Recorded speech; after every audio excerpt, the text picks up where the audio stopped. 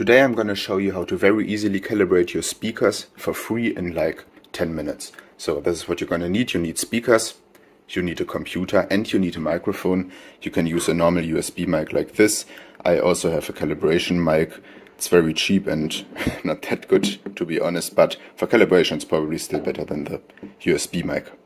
So there's some free software for that out there. We use Room Equalization Wizard for measuring the signal, and after that something like this to basically apply it. This only works for Windows, but I'm sure there are equivalents for all systems.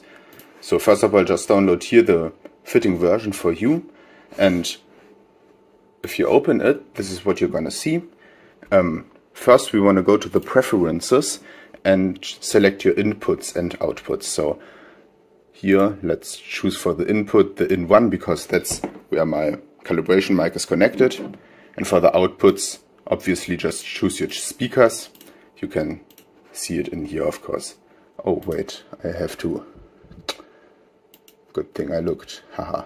So now it's correct. You can also calibrate your sound card and everything in there, but we are lazy, so we are not going to do that. So unless your sound card is from like the 80s, it's probably near perfect anyway. After you did that, you can go on measure.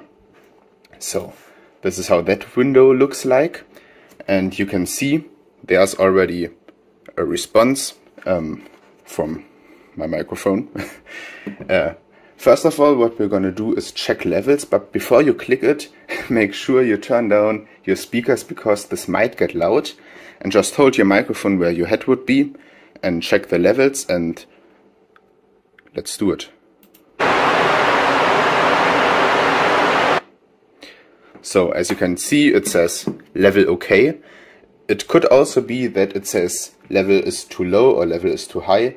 Then you just have to turn down or up your input gain, or make your speakers louder or quieter. So it should say level OK. Okay, that's the point. All the other settings are pretty good in the standard.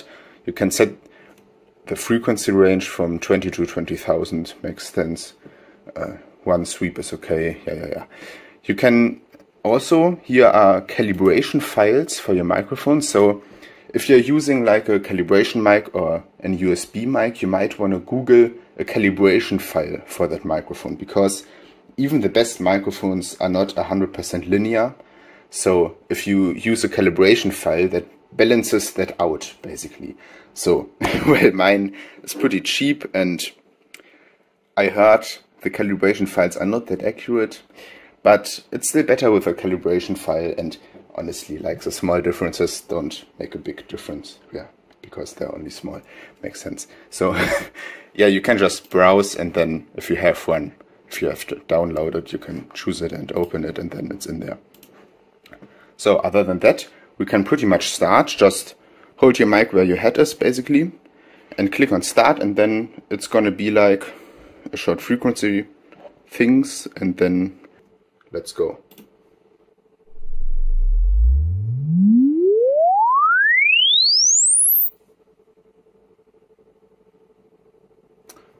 So that's it. And as you can see, we have a lot of interesting graphs here. I think this is the first one you normally see. A good trick to navigate is to press the middle mouse, and then you can zoom in, and very cool.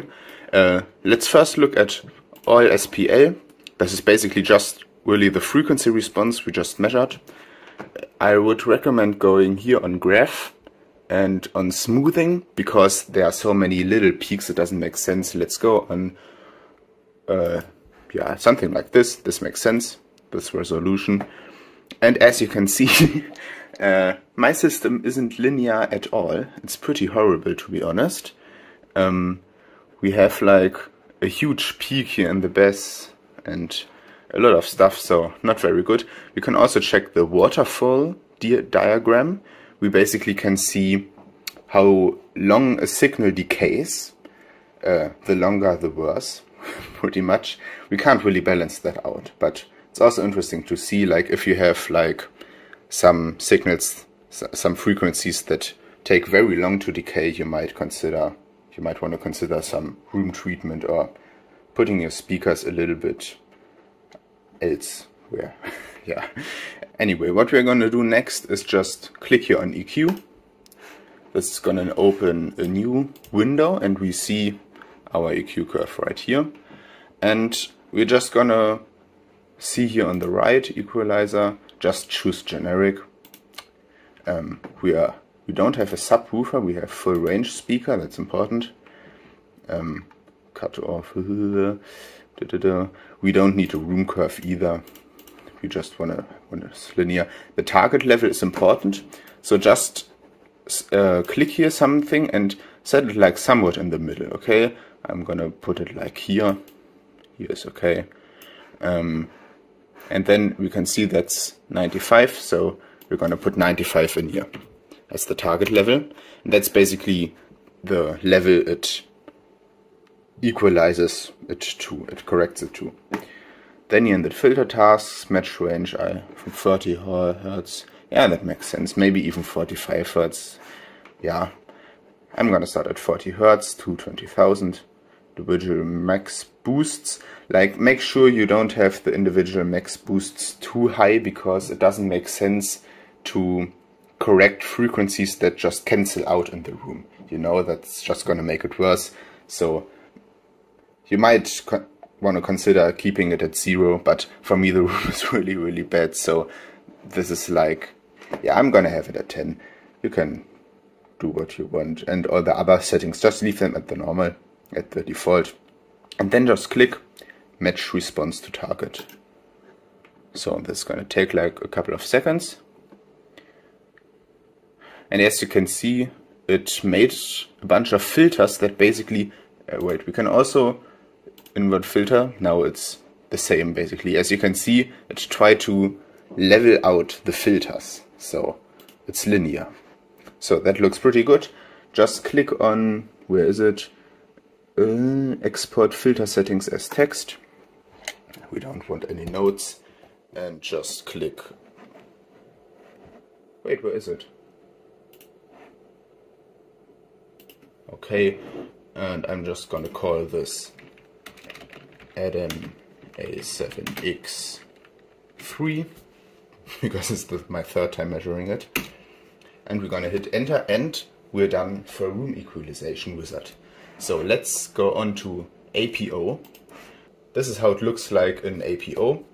And what we're gonna do is we're gonna click here and we're gonna open the calibration file we just did. Oh no, where did I save it? Here. No. Here. And here's the filter we just measured. Now we're gonna go on config and make a new one and click on include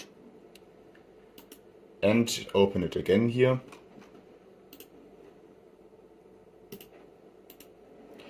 And now we have it. That's it. We can activate or deactivate it. Now it's pretty much on our system. And it should work.